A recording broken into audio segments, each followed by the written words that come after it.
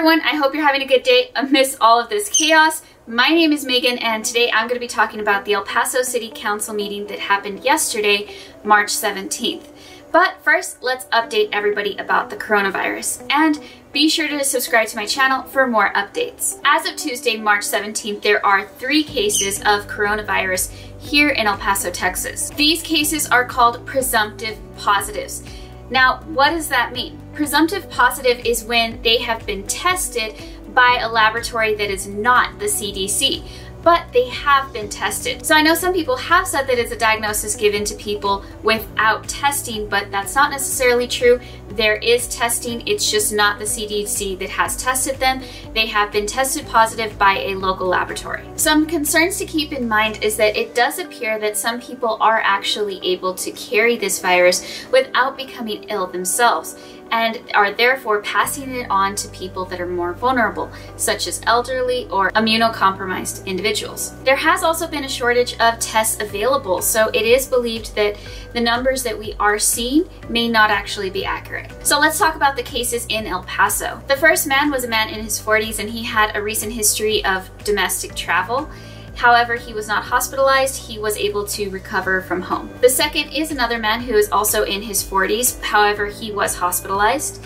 And the third case that was announced is a young woman who is a student at UTEP and had been traveling before this. And it said that she was traveling overseas. As of Tuesday, Juarez did have their first case of coronavirus. Texas has had 64 cases of coronavirus and 1 death, and the death was a man in his 90s. Tuesday, El Paso City Council voted to close all bars, clubs, and arcades. Restaurants are allowed to stay open, but there are a couple of rules that need to be followed. There is a limit to parties of 6 people or less, and tables do have to be 6 feet apart.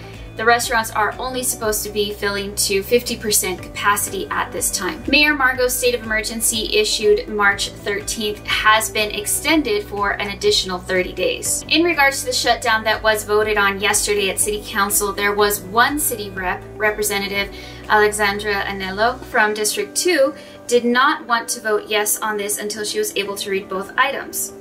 Item 1 was to extend the emergency declaration by Mayor DeMargo for an additional 30 days.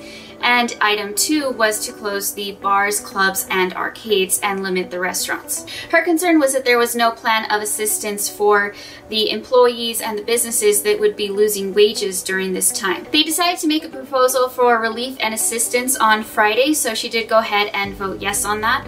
And we're gonna have to wait till Friday to see what it is that they come up with. There is a big concern for employees that work at these places that are being shut down and the lost wages that they will be suffering. The federal government may be sending out checks to assist with this. However, we'll have to wait till Friday to see what City Council comes up with to assist on a local level. It was also passed that utilities such as cable, water, internet, as well as electricity and gas and other services like waste will not be turned off if bills are not paid during this time. And the same goes actually for Anthony, Texas, as was declared by the mayor of Anthony. Landlords are being banned from evicting tenants at this time for failure to pay rent, and price gouging has also been banned on necessities. There's supposed to be no public gatherings or private gatherings of 50 people or more, and I do believe that it's also being recommended that groups should really be no bigger than 10. Businesses are urged to give employees 2 weeks of paid leave, and they're also encouraged to let employees work from home, cancel any out-of-town trips that are not necessary at this time, and of course also limiting meetings and gatherings. Another thing that businesses are being encouraged to do is screenings for respiratory and temperature as well. Assisted livings are ordered to have no more than 20 people per room.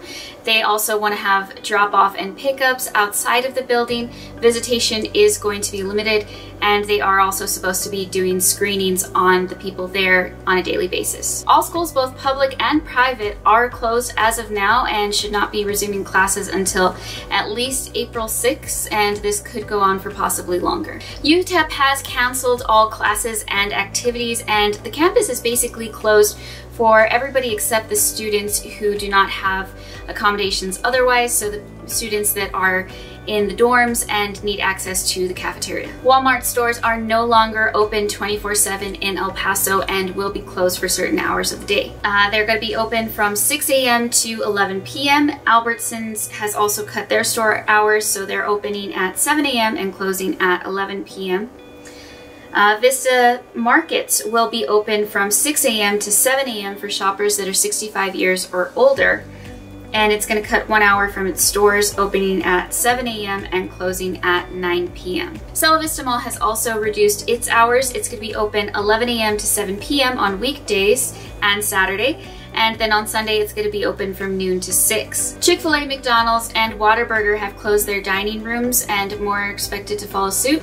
However, you will be able to use the drive-thru. The movie theaters are also closing at this time. The VA hospital is also temporarily closed to visitors and are only allowing one family member or caregiver to accompany the veteran at appointments and other such things.